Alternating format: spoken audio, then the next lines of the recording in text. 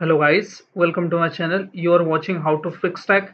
Friends, in this video I am going to show you how to disable Windows Hello Face in your Windows 10 or Windows 11. The steps will be same for the all.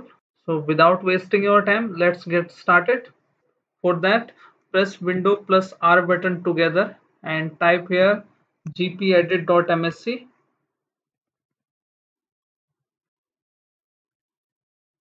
like this, or you can directly search to group policy. Click on OK. Now open this. Now you need to double click on administrative templates. Now you need to click on systems, double click on it, then search for logon.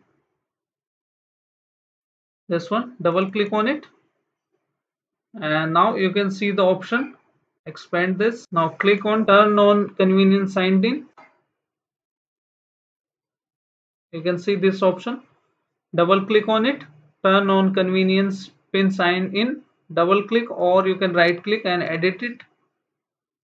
You can simply disable this option by selecting this one and hit apply, and now you can select OK. Now you can see the state, it is disabled, and now you need to restart your system, your window hello pin or window hello face. Now if you want to re-enable it, you need to follow the same process and then you will get these options. Now double click on it and select this option enable, or you can not configure this option.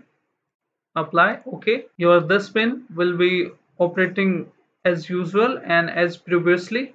So how you can disable and enable this option. Hope this small video helps you. If yes, then hit like, subscribe and share. Thank you. Thanks for watching how to fix tech.